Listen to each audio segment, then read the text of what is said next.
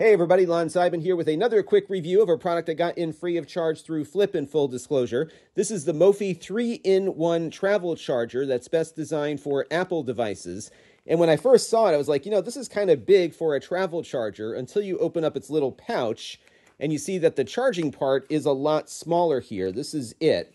And this is going to charge your iPhone, your AirPods, or perhaps another wireless device instead of the AirPods, depending on what you want to put down on that pad.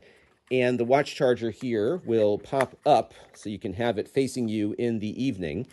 And then also in here you have a power adapter, but if you've got like a multi-USB device for your laptop to charge it, you could probably just use that instead. And then you've got a USB Type-C cable here. And what I'm going to do real quick is just give it a little bit of juice, and we'll see how this charges up everything. So the power goes in on the watch charger side here. So we'll connect that up. And now what I'll do is I'll put my watch down first on it, and let's see if that charges it. And let's get a readout. Yes, there we go. So we are charging the watch. I'll put my phone down next. It'll lock in with MagSafe, so we are charging there. And then if we slide it over here a little bit, we can put down my AirPods, and those should light up as well. So we've got all three charging here now.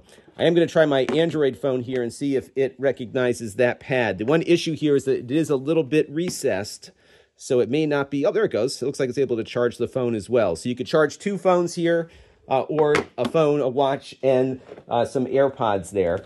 As far as the power output on this is concerned, it will do about 15 watts in total. So if you only had one device attached, it could get 15 watts here on the phone charger. But with other things attached, it's going to split the power budget out based on how many things are there. So not a terribly fast charger if you got everything plugged in.